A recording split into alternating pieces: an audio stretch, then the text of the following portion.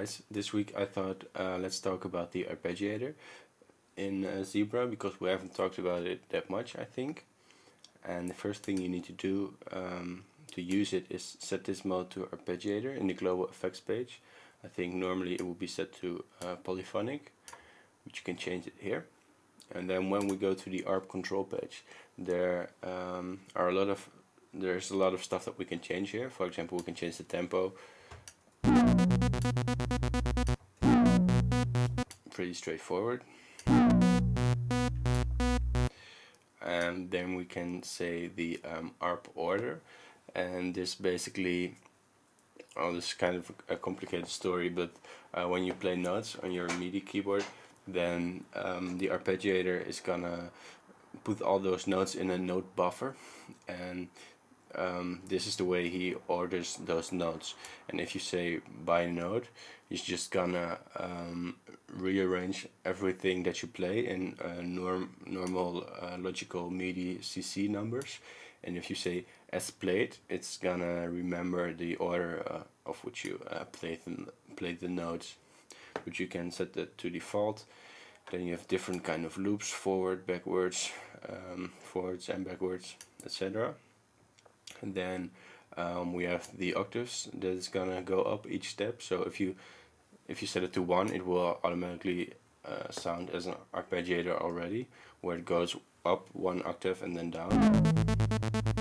You can hear that more clearly on slower speed. And if I set it to 2, it's gonna go up 2 octaves. So it's gonna go 0, 1, 2. So we can set that to 0 right now, because we're gonna make our own notes. So now it will just sound like this. And then we have the amount of steps. So as you might have noticed, it jumps back right here. You see the red dot where the sequencer is at. And that's because this is set to 8 steps, but we actually have 16 steps available. So if we set this to 16, now it's going to go to the end. And then we have portamento or glide.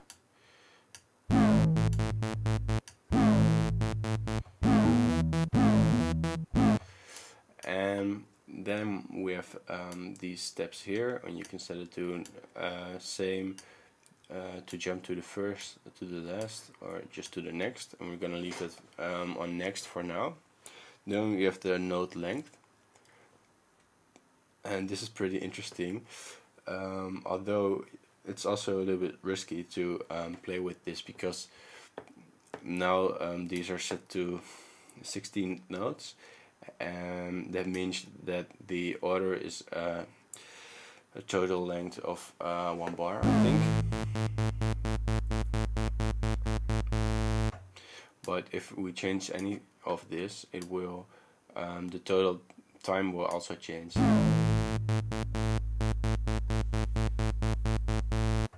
So if you change something, you have to make sure that it's that if you want to loop it, that it's gonna be the same length overall, and you're not adding notes, because then your bar will be longer than the other bars in the arrangement. I hope that makes sense. Then we have the gate, and this is well, yeah, we can call it a gate. This is how long the gate opens to let the note through, and we can set it very short.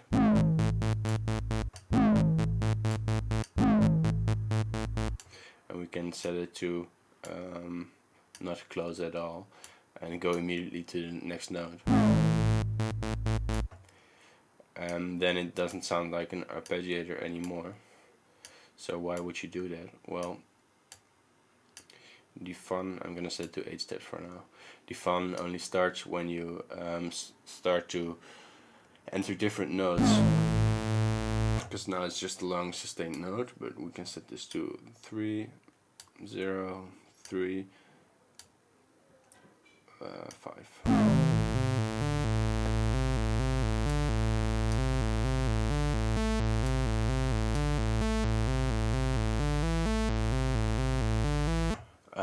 So then that can be pretty useful. And here you can say how many notes the arpeggiator goes up or down. So this is not from C, but this is from the note that you're playing.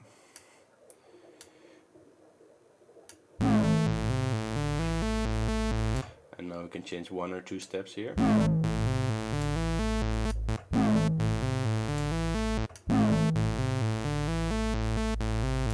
Can set it to 16.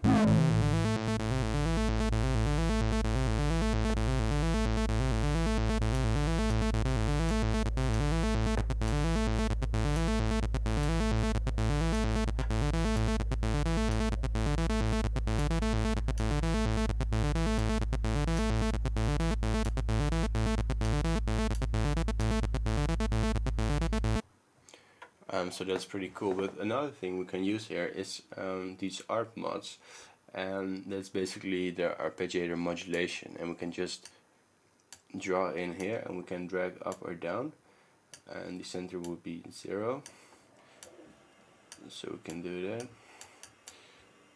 And let's just do it a bit randomly.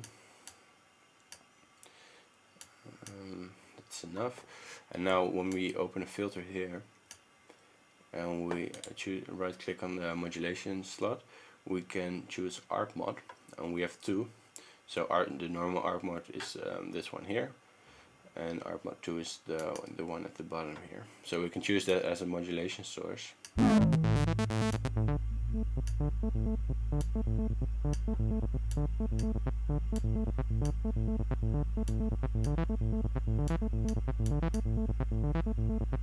So that's pretty cool. This is sort of like a classical, not classical, but a classic synth sound starting to be.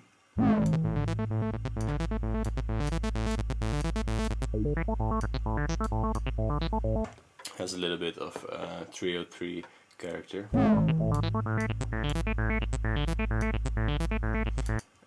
We can exaggerate that by using the where is it? The exo phase effect.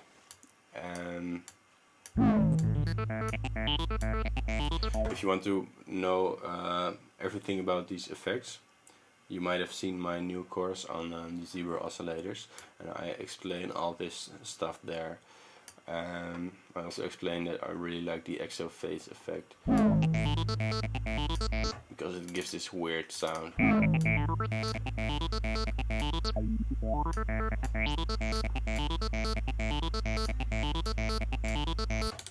Of course, this should be set to the normal ArpMod.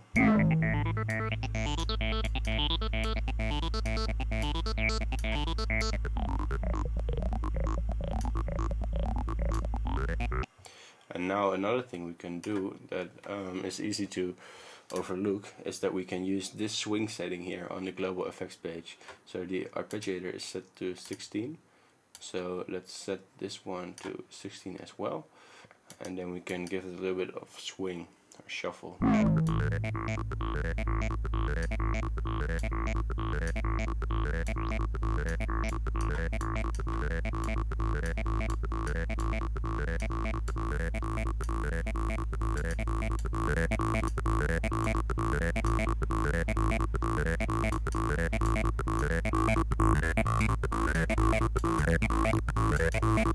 And we can use that ARP modulation on basically anything we want. So we can use a bandpass filter here, for example. Bandworks, it's a bandpass and band reject. And let's use the ArpMod.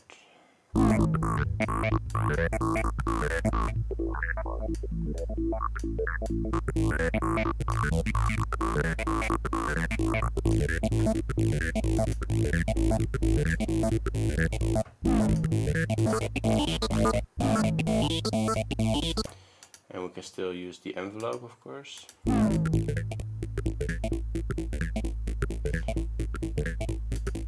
And we might just use the second ArpMod on the envelope decay. I think that is pretty cool. So then we go to the ArpMod 2. That's Dutch. ArpMod 2. And we can make the steps shorter or longer with the ArpMod.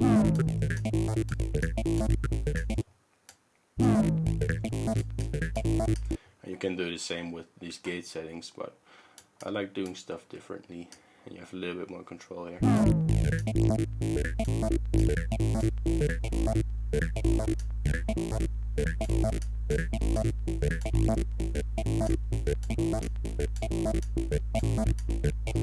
Oh, I got another great idea. How awesome would it be if we modulate the width of the reverb with an ArpMod?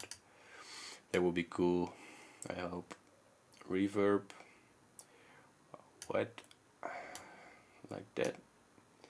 I'm gonna disable this one for now. That's so cool. Okay, wait.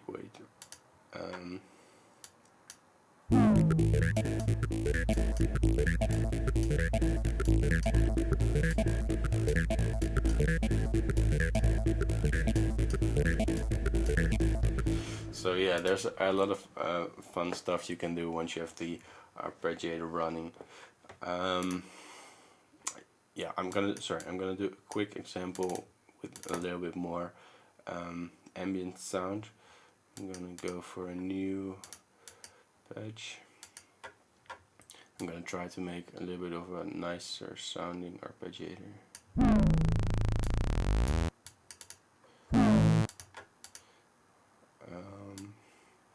Arpeggiator.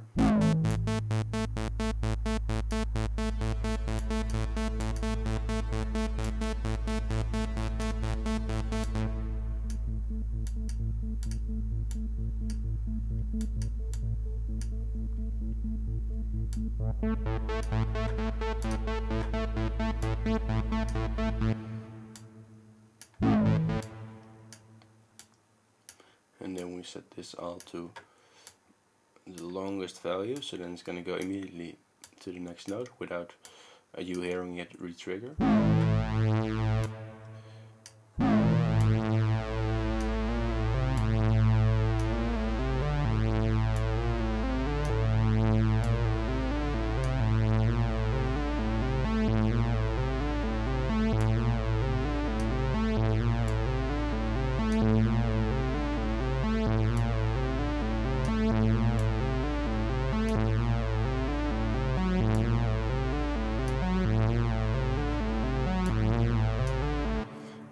Just set the steps to 16.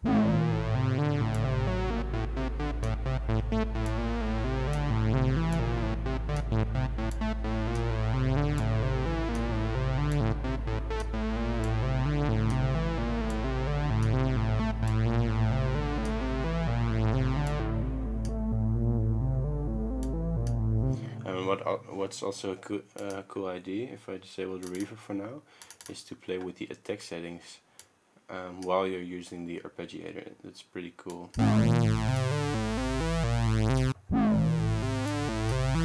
Oh, I guess then you can of course have the gate setting. So if I set it to 8 for now and I give it a 3.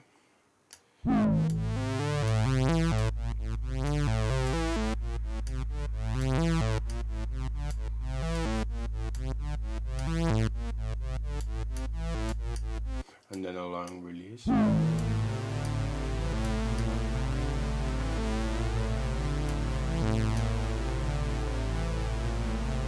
might recognize that sound. It's used a lot.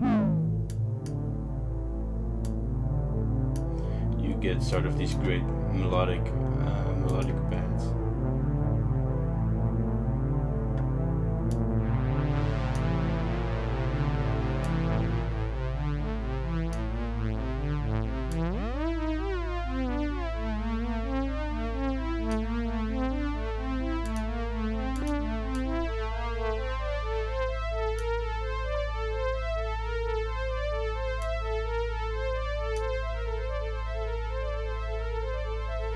And you can make also movie cinematic sounds with this.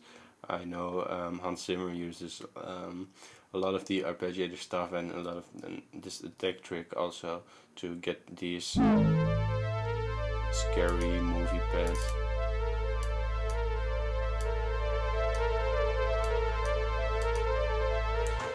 So yeah, that's already getting too long of a tutorial for YouTube, but I hope you have fun with this, and I hope you see that there's a lot of great stuff you can do with this, and come up with cool ideas and modulate weird stuff with the arpeggiator.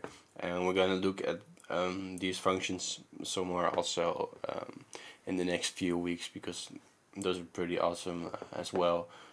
And you can already start with it yourself, experiment with different buffer stuff and with the different loop modes. So thanks for watching, and see you next week.